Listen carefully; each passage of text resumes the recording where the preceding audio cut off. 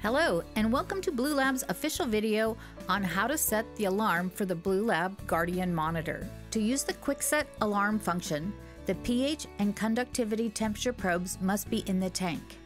Adjust the solution in your tank until the desired values are displayed in each of the windows. To activate the Quick Set, press and hold the alarm button until ALH is displayed in all three windows. Release the button. Press the brightness button once. All three windows display Auto for 1 second. Then Save will show in the conductivity window.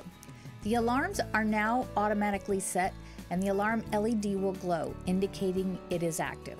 To use the Detailed Set Alarm function and manually select the high and low alarm values, ensure the alarm is off.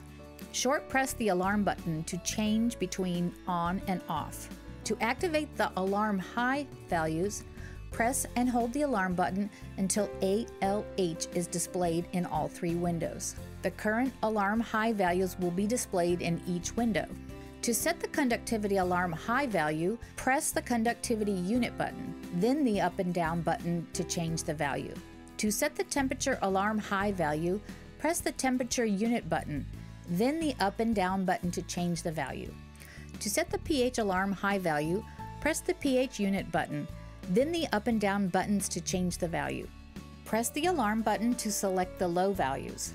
Set the conductivity, temperature, and pH low alarm values by first pressing the units button, then press the up and down button to change the values.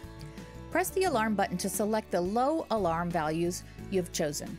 Save is briefly displayed in the conductivity window. Press the alarm button to activate the alarm. The alarm LED will glow, indicating it is active.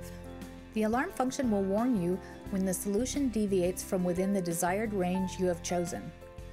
When an alarm condition is present, the display of the affected measurement will flash so you can see the parameter that needs adjusting. If the measurement changes back to within the limits you have chosen, the flashing will stop. To review your current alarm parameters without changing the values, long press the alarm button to view the high alarm values. Short press the alarm button to view the low alarm values. To exit the alarm settings mode without changing any values, avoid pressing any keys. After 15 seconds, the Guardian Monitor will exit the alarm settings and display No Save.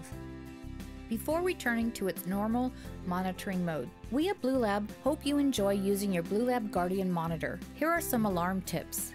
Set your alarms to help identify when the nutrient solution is outside your ideal parameters and adjust it back to within range. Avoid pouring concentrated solution or adjuster on the probes when in the reservoir. This can damage the probes and trigger the alarms. These care steps will help maximize the life of your monitor and equipment. Keep the pH probe tip wet. If it dries, it dies. Follow the full cleaning procedure for both probes each month to ensure accuracy.